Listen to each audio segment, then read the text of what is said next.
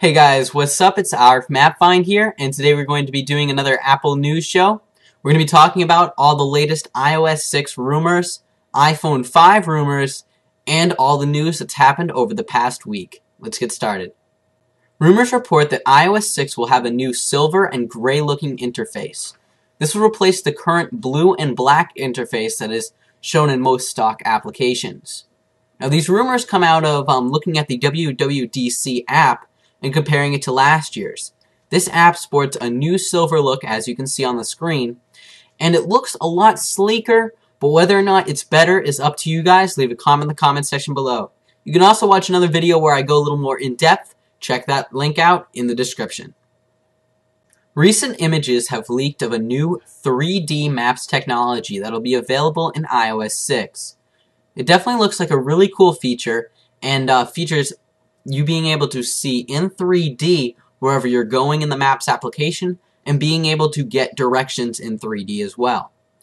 Now I think this is great for looking at the maps itself, but it's kind of hard when you're trying to get directions or using a GPS to be able to follow. So hopefully they have a toggle switch where you can change it back and forth, but other than that, it definitely looks really great. There's been a string of reportedly leaked images of the iPhone 5. Now this one seems to stand out among the others.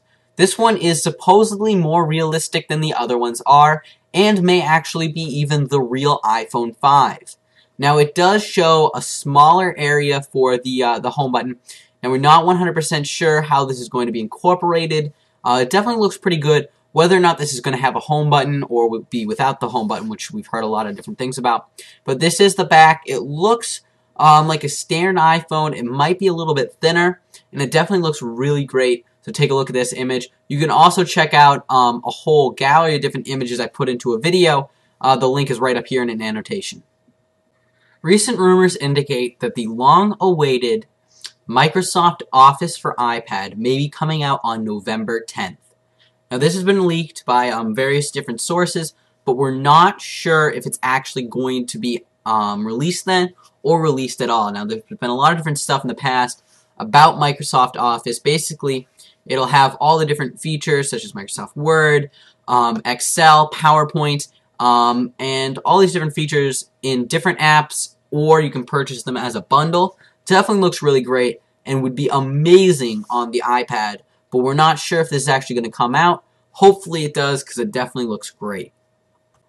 Apple is reportedly going to change a lot of different things in iOS 6, but it's going to focus mainly on the stock applications that are available right when you purchase your iPhone. And it definitely looks really great. What they're going to be doing is changing some of the camera apps, some of the other applications that are included and pre-installed on your iPhone itself. It definitely looks really great, and they're going to be looking at changing some stuff, make it a lot better on the user's end, and make it a lot sleeker and cooler in its design. Reportedly, Facebook may be making its debut on the iOS OS software in iOS 6. Now, it might be built right into the OS, and basically what that would mean is it would just be like the Twitter is built in. It would be able to share stuff on Facebook, post pictures and videos on Facebook. It'll be totally integrated into the OS, kind of like what Twitter is today. Now, this has been something that has been rumored for a while, but is most likely actually going to happen in iOS 6. This is backed up by a bunch of different other reporters and stuff. We're not sure.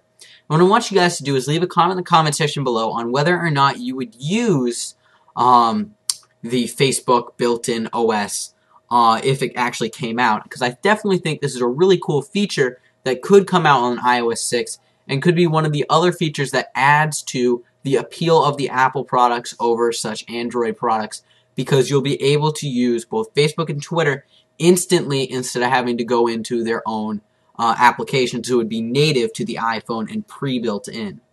Leave a comment in the comment section below about what you think about this. iOS 6 will be totally remaking the App Store, iTunes Store, and iBook Store. Now, they're trying to make these more user-friendly and easier to find the content that you want and is more specific to you. Now, as you guys know, Apple acquired Chomp a while ago, which is a service that allows you to find different applications which are like the applications you already own, and hopefully they will be integrating this into the App Store. Today's featured app is the app Wake Smarter. It's a pretty cool application. Let's check it out. Wake Smarter is a very cool application that allows you to be able to get Siri-like commands into this alarm clock style. It has a solid 5 out of 5 star rating currently on the App Store, and I would give it a 4.5 out of 5 star on my personal scale of stars. It's a really great application, so let's check it out. Weather. The weather for today. At the moment there is light rain, with a temperature of 60 degrees Fahrenheit. Forecast. During the day, there will be moderate or heavy rain showers.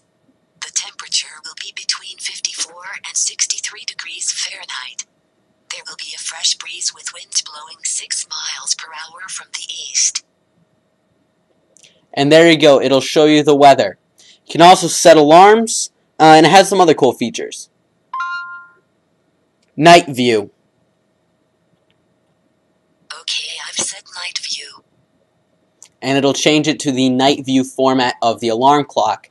Now you can add alarm clocks manually, or you can speak the alarm clocks.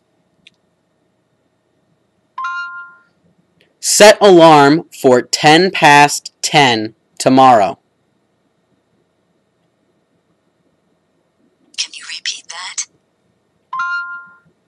Set alarm for 10 past 10 a.m. New alarm set for tomorrow, 10 minutes past 10 in the morning.